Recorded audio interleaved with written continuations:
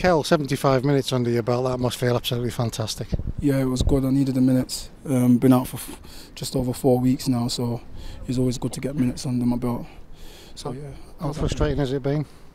Yeah, it was a little bit frustrating because I had a good pre-season, and then just to come out there last week, missed the 2 games against Blackburn.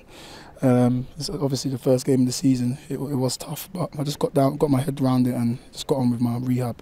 Getting those passes under your belt, couple of tackles as well, how good does that feel? Yeah, it feels good, yeah, especially when you get given the minutes. You just want to be professional and do everything right, do the basics right. So yeah, it was a good run out for me. Manager's told us you've been chomping at the bit, is that a fair assessment? Yeah, it's a fair assessment from the manager, definitely. Yeah, just been, like I said, I've just been working hard and just doing what I can to hopefully be selected. I suppose the important thing from this is to feel if there is any sort of hangover from it, and hopefully you'll just be able to kick on. Definitely, yeah. Just like I said, I just want to keep working hard, training well, training hard, and then hopefully my time will come. And watching the lads, Kel, there's been some good football. Again, you just want to be part of all that, don't you? Yeah, definitely. Yeah, the lads have been playing really good football, especially at home. So yeah, I definitely want to be part of free-flowing football that the gaffer's trying to play at.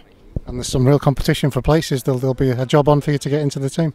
Yeah, there's a lot of midfielders, a lot of very good midfielders. So it is good competition, but obviously that makes you a better player when you've got good players around you competing for a spot. Having done this today, how much better do you feel in yourself? Yeah, I feel a lot better. Like I said, you can train hard, but you need minutes. Minutes is what get you up to speed, up to match speed anyway. So I'm very appreciative from the coaching staff putting this game on for me to get some minutes. In reserve game or not, to get a clean sheet and 4 good goals, everybody must be feeling quite pleased in that dressing room.